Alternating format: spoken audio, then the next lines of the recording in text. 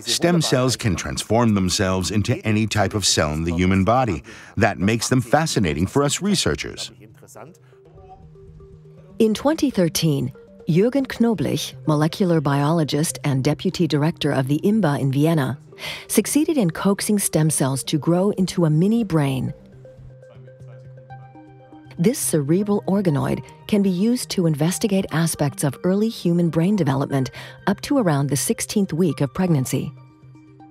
These are exciting times for his team of researchers. Organoids provide a new platform for conducting research on the development of the human brain, to test drugs, and to understand neuropsychiatric diseases. Stem cell researchers are intensively discussing methods to better understand the organoids. They need to create techniques to ensure the organoids always develop in the same way in order to make their research findings comparable. The three-dimensional brain tissue is created in an incubator. The trick here is that the organoids develop in mini bioreactors that are shaken or spun. The space, the movement, and the ingredients in the solution allow the cells to differentiate in all directions as three-dimensional tissue.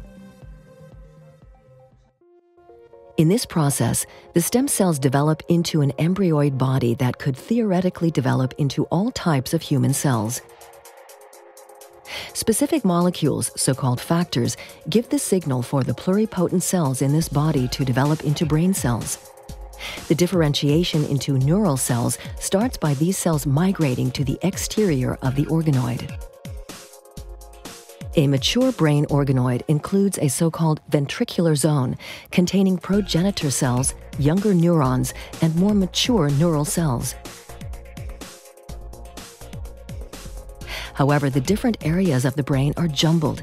They do not grow in the structured way they do in humans, but are chaotically arranged. In a human brain, the different parts are structured in a very orderly way. There's the left half, the right, the front, the back. In an organoid, these parts are all there, but they're randomly organized, a bit like this.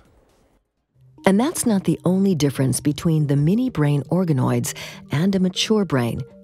The organoid also does not have a blood supply system.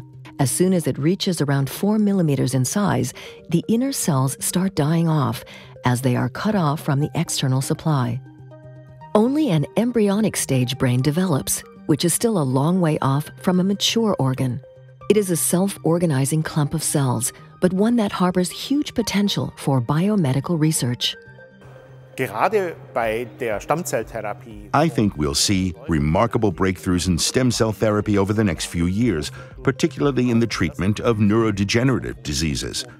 The first clinical trials are already underway to treat diseases such as Parkinson's and Alzheimer's with nerve cells produced from stem cells. At present, the cells used here are produced in a conventional 2D culture. The organoids mean we can now produce these cells in three-dimensional form. And this is a huge step forward, as it allows the cells to develop in their natural environment, surrounded on all sides by other nerve cells, and so it works much better.